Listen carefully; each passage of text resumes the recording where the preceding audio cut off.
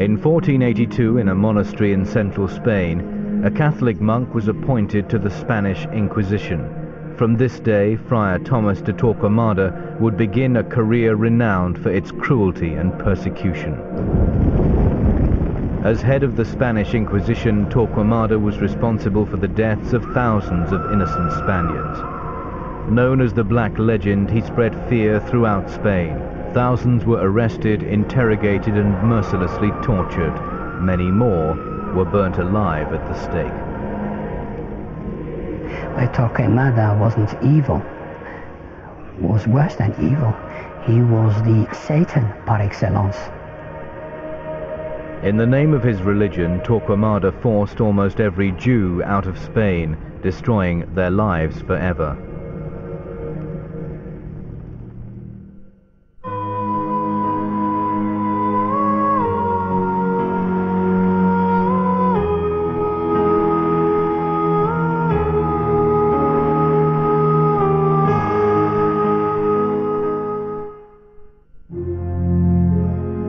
Tomás de Torquemada was born in Valladolid in central Spain in 1420. As a young man, he became a Dominican monk, a Catholic order known for their extreme devotion to the Church. Many of the first inquisitors were Dominican friars. They seem to have been regarded as the sort of shock troops, as it were, of the Catholic Church and of the papacy in particular. Torquemada was a theologian, and therefore a very exact and faithful product of his Dominican order. At the time, Spain was a series of kingdoms with their own rulers. Racked by civil wars throughout the 15th century, an uneasy stability arrived in the 1470s with the marriage of Isabella of Castile and Ferdinand of Aragon. They wanted to unite religions in Spain, and of course, since the power was at the hand of the Christians, but cultural union wasn't achieved, and religious union wasn't achieved either, because there were three religions in Spain: the Christians, the Muslims, and the Jews.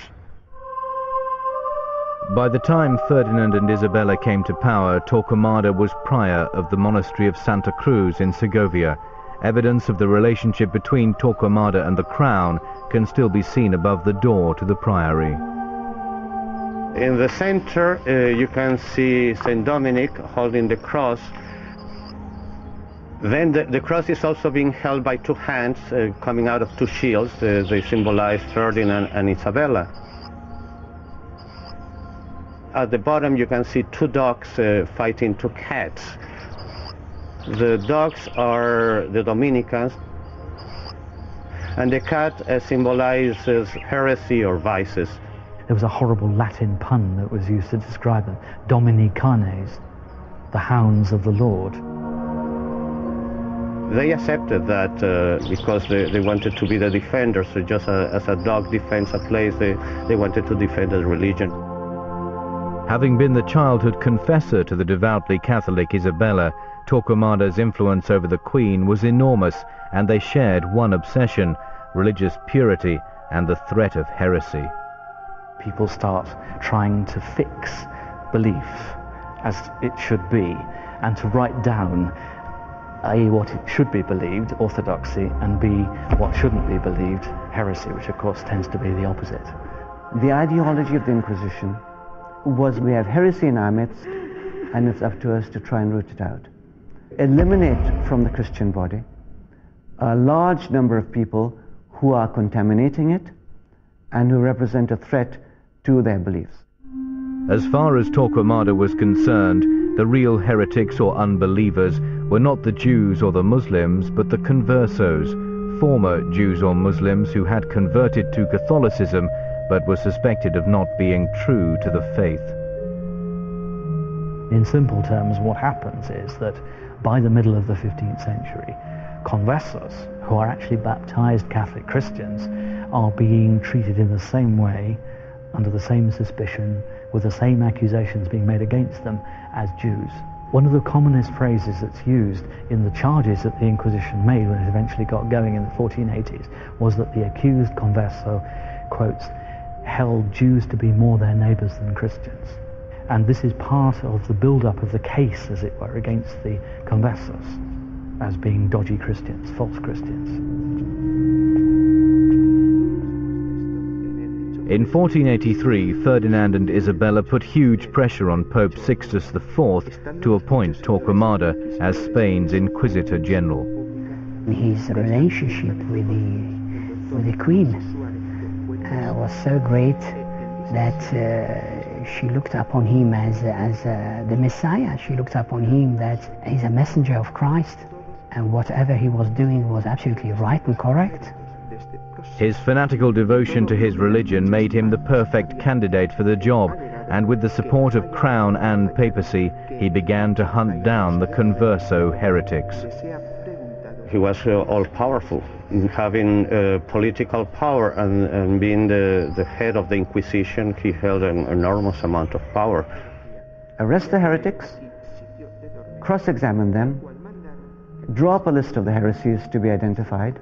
They are concerned to repress and to exterminate, and they need to be taken very seriously. Torquemada produced a handbook of instructions bearing his signature, detailing how these conversos, or secret Jews, were to be identified. They identified Judaizing as the keeping of Jewish ritual practices. Of cooking all the weekend's meals on a Friday night, of changing the sheets on a Friday night. They get their supplies from the Jewish suppliers and not from the Christian ones, so as to keep the dietary laws of Judaism, kosher laws. Spain eats a lot of pork, because at that time eating pork was a sign of being Christian. Torquemada created a climate of fear throughout Spain. Neighbor denounced neighbor, and thousands of suspected conversos were arrested and thrown into prison, where many of them starved. Once brought before the Inquisition, the conversos were cross-examined. Torture was often used to extract confessions of heresy. One account involves a cobbler from Ciudad Real. A converso suspected of heresy, he had a rag forced into his mouth and water poured through it until he almost drowned. In Jaén, a 15-year-old girl was arrested, stripped and then whipped until she agreed to testify against her mother. Her mother was eventually burned. In Toledo in 1486, 750 conversos, men, women and children, were processed by the Inquisition and marched in a parade of shame through the streets. They were forced to wear a San Benito, a yellow robe with a red cross. It was a sign that they had sinned against the true church. An eyewitness kept a diary describing the fate of these Toledo conversos. They went in procession from the church of St. Peter Martyr in the following way. The men were all together in a group, bareheaded and unshod. In their hands were unlit candles, and they went along howling loudly and weeping and tearing out their hair, no doubt more for the dishonour they were suffering than for any offence they had committed against God. At the door of the church were two priests, who made the sign of the cross on each one's forehead, saying, "Receive the sign of the cross which you denied and lost through being deceived." When this was over, they were publicly allotted penance and ordered to go in procession for 6 Fridays, disciplining their bodies with scourges of hemp cord.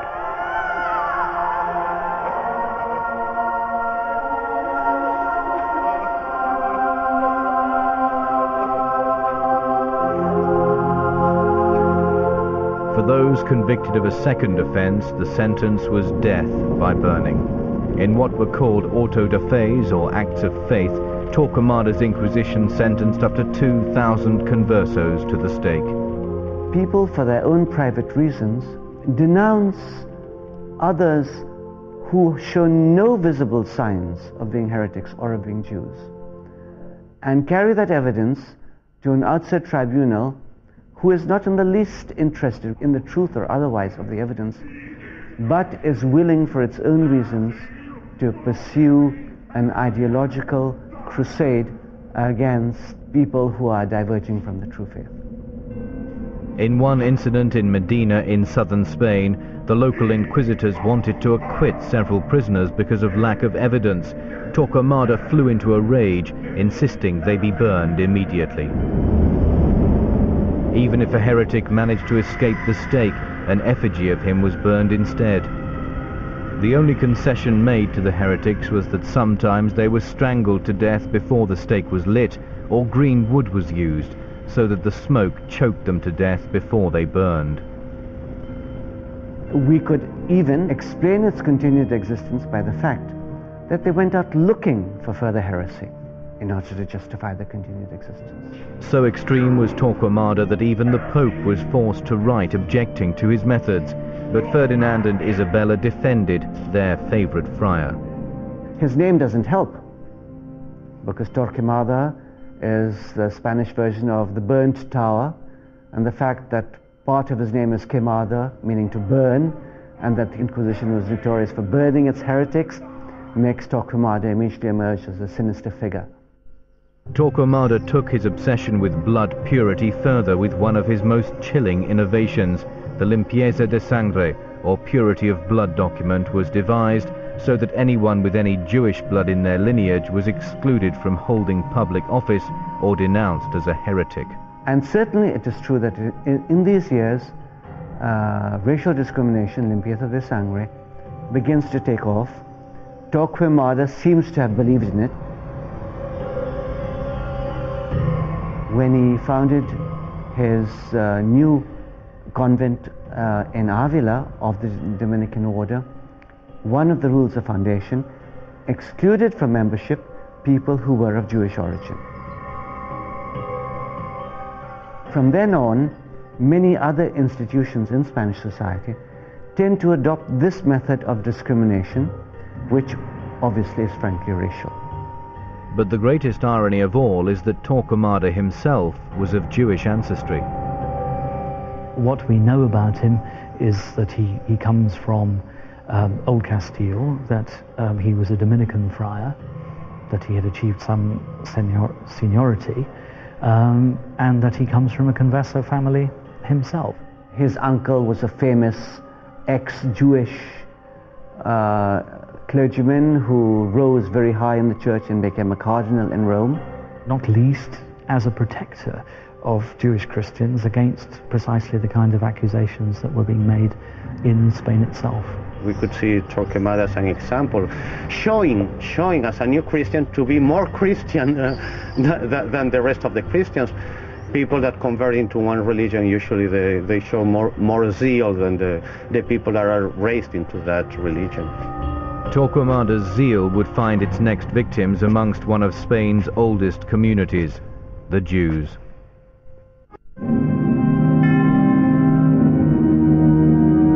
Towards the end of the 1480s, Torquemada's power and influence were at their height. His Inquisition had tried thousands of conversos or secret Jews, but as far as he was concerned, there was a greater threat of heresy from the Jews themselves. If you go to Toledo, for example, and you see the magnificent synagogues, and you close your eyes, you can almost see the Spanish Jewish community still there. And wherever you turn, you will see the mark that the Jewish people left in Spain. The Spanish Jews were an old and well-established part of Spanish society, holding positions in all areas, even in Ferdinand and Isabella's court.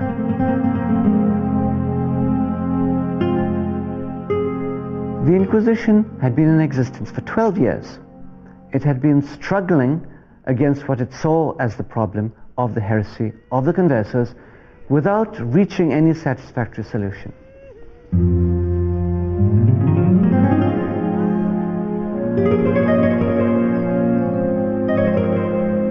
Torquemada believed that the root of his problem with the conversos lay in their contact with the Jewish community. The way forward was to demonize the Jews. His plans were given a boost in 1490. In the small village of La Guardia, 6 conversos and 5 Jews were accused of kidnapping and crucifying a Christian child. This incident, probably fictitious, became known as the Holy Child of La Guardia. The case of the Holy Child of La Guardia is a key example of typical anti-Semitic hysteria.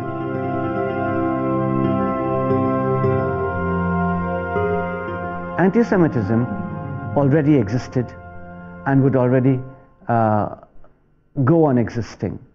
One case of hysteria in itself might add fuel to the flames, but the flames were already there. Torquemada fanned the flames of anti-Semitism by distributing the story to other parts of Spain. It had the desired results.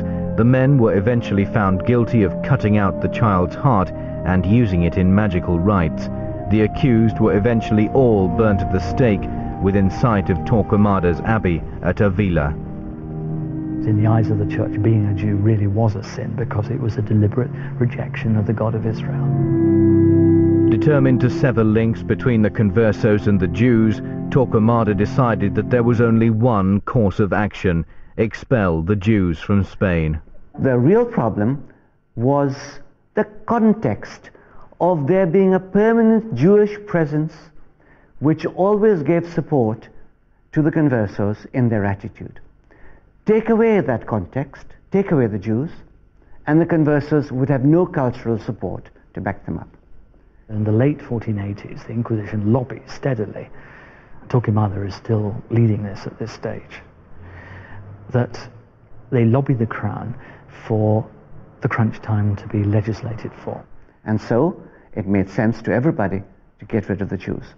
Under appeal from Abraham Senior, a Jewish courtier who had helped in arranging their marriage, Ferdinand and Isabella wavered about the expulsion of the Jews. Abraham Senior tried to persuade Ferdinand and Isabella to allow the Jews to remain in Spain in return for the Jewish community giving them a tremendous amount of gold. When Torquemada heard about Abraham Senior's offer, he flew into a rage. And the king and queen thought seriously about it, because which king or queen would not? And Torquemada, hearing of the possibility that they might change their mind, burst into the royal chambers and threw 30 pieces of silver in front of the king and queen and said, "Judas sold Christ for 30 pieces of silver. If you wish to sell Christ again, here is the money."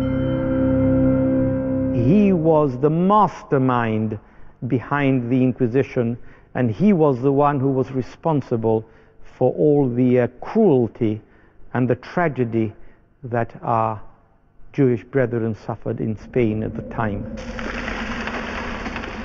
Certainly Torquemada was the decision behind the decree to expel the Jews, because one of the texts which was recently discovered of the expulsion of the Jews says expressly that the Inquisitor General has advised me to expel the Jews.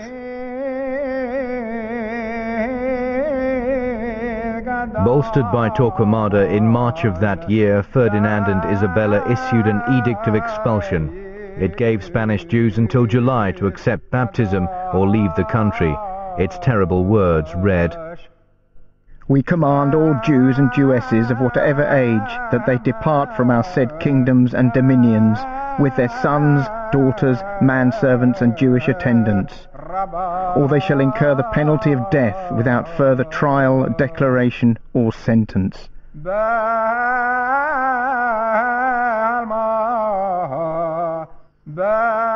The thriving Jewish quarters of the main Spanish towns were emptied of their inhabitants.